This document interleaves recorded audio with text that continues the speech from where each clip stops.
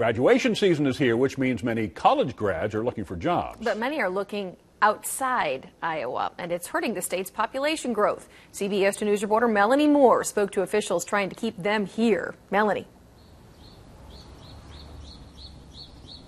Scott and Tiffany, thousands of University of Iowa students will graduate in the coming weeks. The most recent data from 2014 says about half of graduates reported taking a job in Iowa.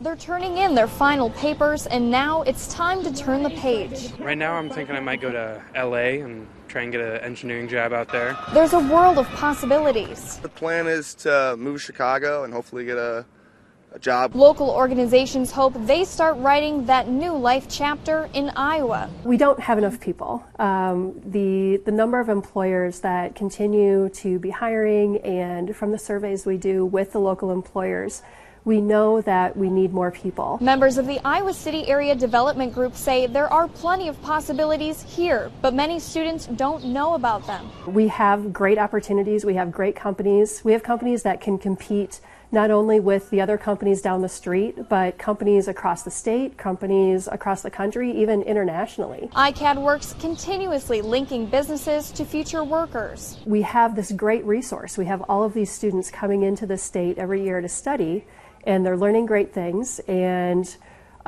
it's important for us to make sure that those students know about local opportunities. Business experts say keeping those skilled workers in Iowa will help them put their best foot forward.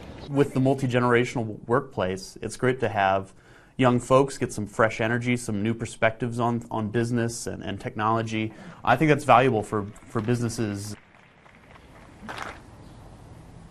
If you're a student interested in knowing more about the opportunities available here in Iowa, we have resources for you on our website, cbs2iowa.com. Covering the corridor in Iowa City, Melanie Moore, CBS 2 News. Thanks, Melanie.